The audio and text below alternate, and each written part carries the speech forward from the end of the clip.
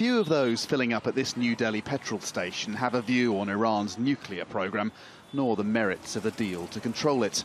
But the renewal of US sanctions on Iran could be felt here. India is the second biggest importer of Iranian oil after China. 18% of its oil comes from Iran. When petrol prices go up, it's the common people like me and others who are affected. India also exports to Iran some tea, more rice. The reimposition of sanctions so far does not cover food nor oil. The full extent of what the United States expects of other countries won't be known until November. India is hoping exemptions can be made, a waiver from the sanctions regime or freedom from consequences if it does continue to trade with Iran. But Indian exports to the US are 25 times those to Iran.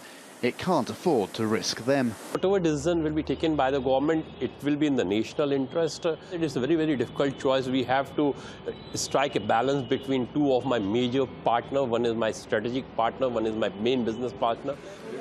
India has close ties to Iran. President Hassan Rouhani came to New Delhi in February.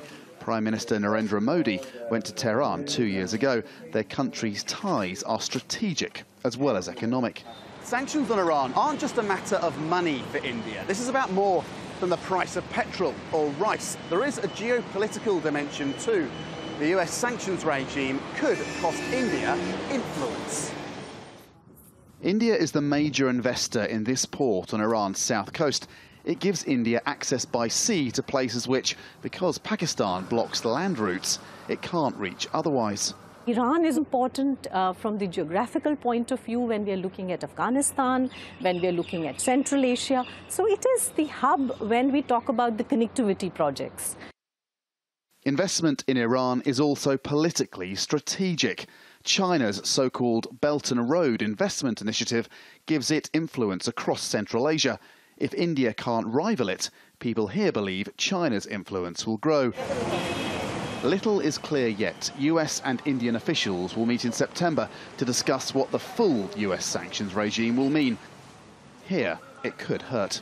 Andrew Thomas, Al Jazeera, New Delhi.